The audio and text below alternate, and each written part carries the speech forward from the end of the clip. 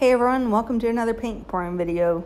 In this video, I started out working on 2 canvases and then moved down to the 1. I started doing that because you really need to let the paint flash in between coats, in between switching colors, and I just wanted to keep myself productive.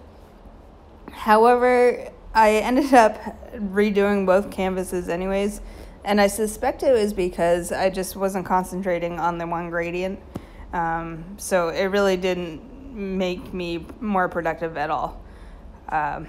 Anyways, so you'll notice that there is a bunch of lines, especially on the larger canvas. It is because both of these canvases are recycled ones of paintings that I didn't really like all that much. And when I was priming the canvases, I actually was really hating the lines on there, and I wasn't even sure if I was going to keep the recycled canvas. Like I thought I was really going to have to restretch the whole thing. But when I started spray painting it, I discovered that the lumps, or the leftover lumps on there, actually look pretty awesome. I almost kind of left the painting as it was and didn't put a ribbon on it. But I couldn't leave it alone, and I had to put a ribbon on and a blob. One more thing about this background. I love it. I think it looks so cool, and I was thinking about it, and I think the reason I think that it looks so cool is because it's kind of like a built-in vignette. You know that button on your Instagram editing bar? That's like one of my favorite buttons. And I realized that this is just kind of like a real-life vignette. Anyways, so I'm doing this color combination again. I think the canvas looks awesome. This blob, I'm still kind of on the fence about. I like doing the blobs just because it kind of gives me like a signature look to my ribbon pours. I think that I could have just done a better job on the blob this time around. And as per usual, I covered up the more interesting bits with my ribbon. But I mean, the ribbon turned out pretty awesome. Well, I'm on the fence about the ribbon as well.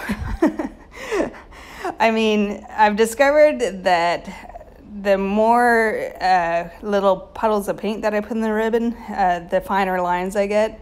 And it turns out I really like having these fine lines in the ribbon. It just shows every movement so much better. However, my movement this time around, I don't know what happened with it. It's a really interesting shape. I mean, I've sat with this painting for a couple of days now, and I haven't decided whether or not I like this shape. Part of it is graceful, and then the other half of it is not so graceful, but I'm kind of thinking that it's better that the whole shape is not graceful looking. It kind of just, it gives it some personality, I think. I mean, I'll be interested to know what you guys think about this shape that I'm about to lay down here. But all in all, I think that I'm pretty happy with this painting. I'm definitely super happy with the background. I have another recycled canvas that I'm going to use, and I'm probably going to do the exact same thing. So excited about this new look, and I hope that you enjoyed watching the video. You still got the close-up at the end. I don't know why I'm wrapping it up right now. I guess I could talk about the name. Originally, I really wanted to associate a phoenix with it or something like that, because it kind of looks like fire, and I'm reviving an old canvas, but I didn't end up making a bird shape, which was rather annoying. My whole intent was trying to make a bird shape, but it never came about, as nothing ever does when you try and plan these things out.